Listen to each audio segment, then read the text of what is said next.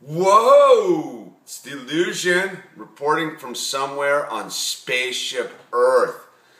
I'm in the living room today trying to get the lighting just right to set the mood.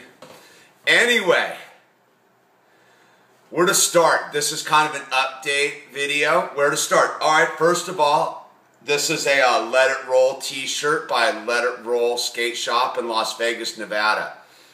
I always forget to kind of hype people's stuff that they send me, and I got to be more on top of that stuff. But what was cool was I had a box of stuff stored over at my friend's house, and I just got it home, and it's full of every t-shirt that's been sent to me over the last couple years. So I'm stoked to be breaking out some of the gear that's been given to me over the last couple years.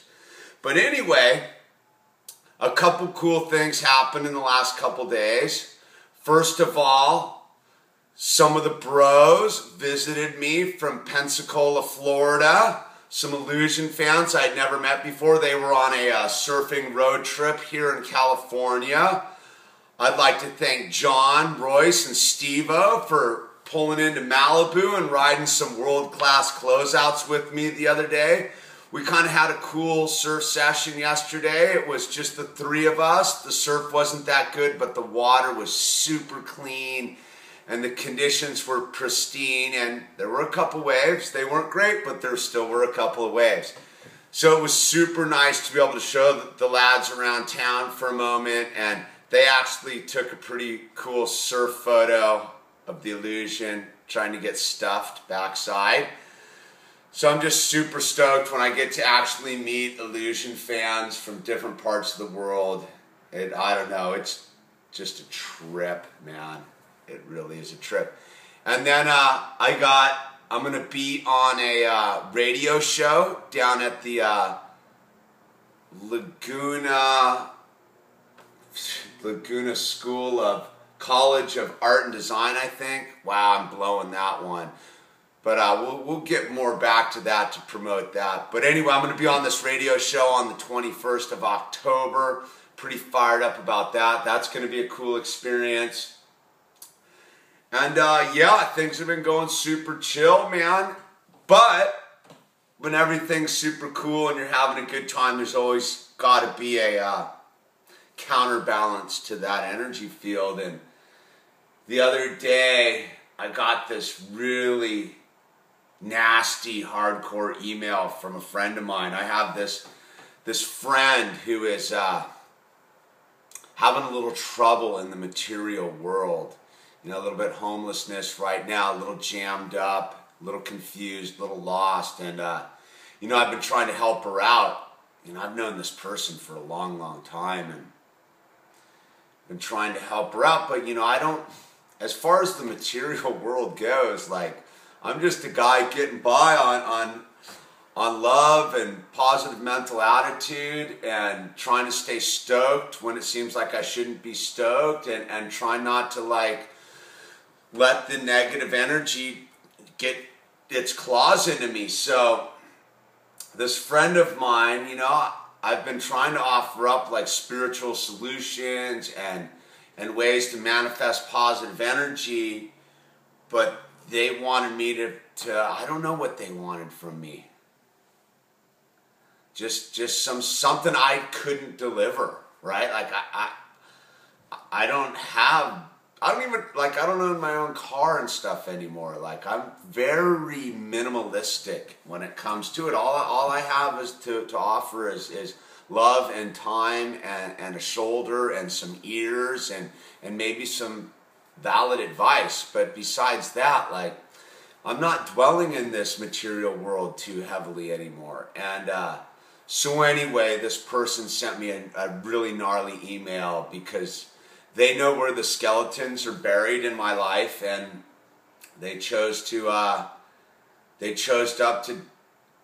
dig up some really dark stuff from my past. And it's, you know, fortunately I'm involved as part of my recovery as a crazy alcoholic. You know, I've done a lot of work about the things in my past that made me feel bad and guilty, and you know, I've come to terms with them. I've gone out of my way to make corrective measures. I've made amends wherever available. You know, I've dealt with it, basically.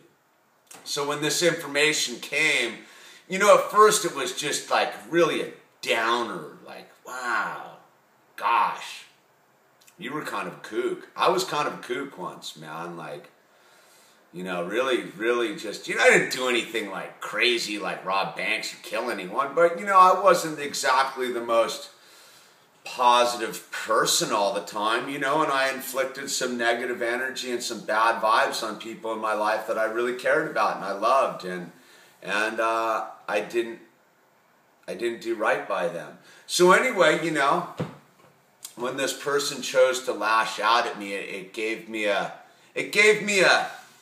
lens into my past, and it also gave me a lens into my present moment, and I realized a couple of things that I'd made a lot of progress in, like, my new life, because most of us don't think we get a second chance, but if you don't want a second chance, you don't get a second chance at life. And, you know, I think that's what my friend's kind of going through, is like, you have to make a decision. Is what's wrong, and is what is wrong in your life everybody else's fault?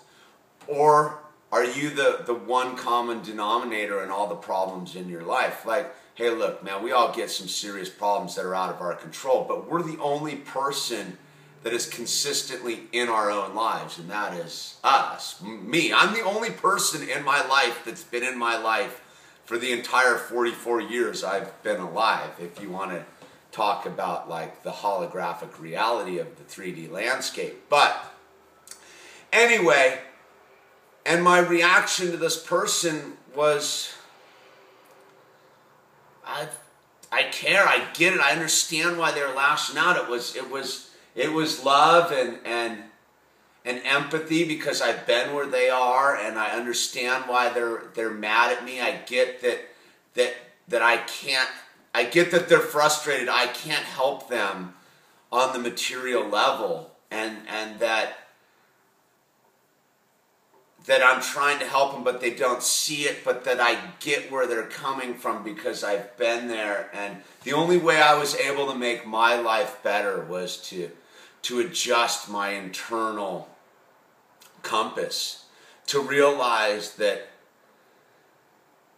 only I can change how I perceive the world. And for me, the way I changed my perception of the world was to, like, become one with source energy and give my life back to the source energy and say, hey, I'm no longer, like, driving the bus, man. I'm in the back of the bus, and the bus goes where the bus is going, and I don't have the steering wheel, and I'm just a passenger in this whole thing, and whoever gets on the bus is supposed to be on the bus, and whoever gets off the bus is supposed to get off the bus. And so, you know, I may never ever have contact with this person again, and, you know, that would sadden me, but then again, it's not my choice. You know, I love this person, I'll always love this person, and I get it, I understand that, like, we have to make our own decisions in life, and the hardest decision we ever have to make in our life is to look inward and deal with ourselves and accept who we are as a being, and you know, it's not a solo operation, you know, and that's what I guess I got to look at is, you know, I wasn't able to change who I was by myself. I had to call in source energy and God, and I had to get with some other people, and I had to do some work and process the information. It didn't take one day. It wasn't an overnight process. But, you know, eventually I began to emerge from the fog of my past and begin to see the sunlight of the Spirit, and my life began to slowly change. And that's where here we are. You know, people are wanting to visit me from Pensacola, Florida on their surf trips. Once again, a shout out to John and Steve-O and Royce. And then, you know, I had another cool experience today when I was riding around surfing. I ran into my buddy Alden, and Alden wanted to make sure that I got to go surf down at the locked gate we have a wave where you got to have a key to get in. I don't have a key, and I was riding over there, and Alden showed up, and it's like, I just want to make sure you can go surfing, so here it is, boom, and he keyed me in, and you know, the only reason these good things happen is because I changed my own internal paradigm and decided to vibrate at a higher energy level and to maintain a positive mental attitude when sometimes it seems like the hardest thing ever to do is stay positive. So I'm pretty fired up to be on this radio show the 21st. Tomorrow I get to go judge a pie contest. Ooh, I'm pretty styled about that. Excited, stoked. We'll have footage from the pie contest, of course. I got another box of goodies that showed up from the Dream Machine. We'll open that at a later date, but I'm holding on to this one, you know. Today was its own Christmas, so I'm going to save this box of cool stuff for maybe a day when things aren't going my way and open it up. And because people send me stuff with a real positive mental attitude involved with it and a high frequency vibe, and I've never, the weird thing is, and maybe a lot of people don't understand this, I've never actually requested anything that's ever been sent to me on this channel. Any box that I open truly comes out of the blue. You know, someone will ask me, can I have your address? I want to send you something. Sure. But do I ever know what's showing up in the mail? Absolutely not. I've never requested any of it. It is just purely proof to me personally that my life is 180 degrees different than it used to be like 4 or 5 years ago. And, you know, I'm just super stoked we're all doing this together, and I hope all your moments in time and space right now are super high frequency and positive, and if they're not, look inside, get quiet, take a moment, take a pause for the cause, and realize that you are perfect. You are absolutely perfect as you are. You just need to allow yourself to be perfect. And I know, man, I would have said bullshit on that once upon a time too, but hey, man, you know, it's all got to start somewhere, man, and it can start in this very moment. Anyways, the illusion, super fired up. What a beautiful day it was today, and I just want to thank everyone who participated. And Pete Mayotte, I want to thank you. I want to thank my bro Keegan. I want to thank the brothers. I want to thank Matt Nosbush and Bo Bigelow, and I also want to thank Trace. You were a big part of today too, and also once again a shout out to the boys from Pensacola. Yes, illusion out.